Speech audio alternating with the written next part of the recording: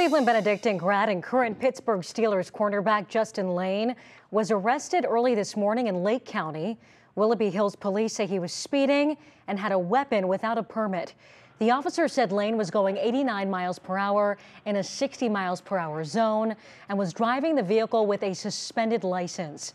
Layne also had an outstanding warrant for failure to appear on a traffic violation in another city. Officers conducted a probable cause search after smelling marijuana and say they found a loaded pistol in the car. Layne's bond is now set at $5,000, with his next court appearance set for April 29th.